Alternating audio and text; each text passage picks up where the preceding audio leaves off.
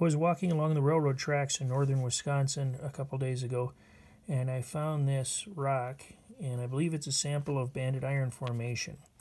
Now, the banded iron formations were formed a very long time ago, and they're sort of chemical fossils showing the Great Oxidation Event. That is the oxygenation of our Earth. Now, in the banded iron formations, what we have are these dark layers of magnetite, which is Fe3O4, and hematite, which has a formula Fe2O3. And they're interlayered with lighter colored bands of chert, which is silicon dioxide, or SiO2. Okay? And in the Great Lakes region, much of these were deposited during the Paleoproterozoic era, ranging from about 2.5 to 1.8 billion years ago.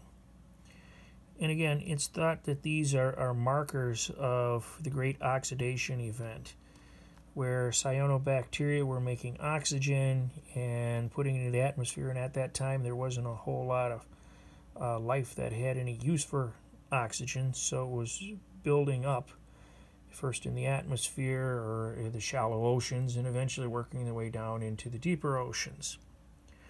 And in the oceans there was iron 2 oxidizing to iron 3 when it came into contact with this oxygen, and the iron 3 would precipitate out in the oceans as these iron oxides.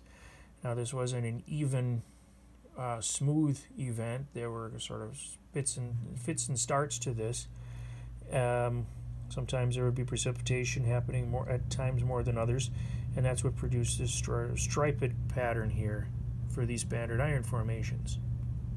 Now, most banded iron formation ended about 1.8 billion years ago. There are a few little exceptions, but again, this is of interest to me because it's believed by many that this is sort of a fossil, if you will, or a sort of record of the Earth becoming oxygenated. And this particular sample is also of interest to me because it has enough iron in it, iron oxides, that it can be attracted to a magnet. Here I have a little light source here. It has a magnet on the back, and if I flip this over, you can see the magnet can actually pick up this sample of banded iron formation.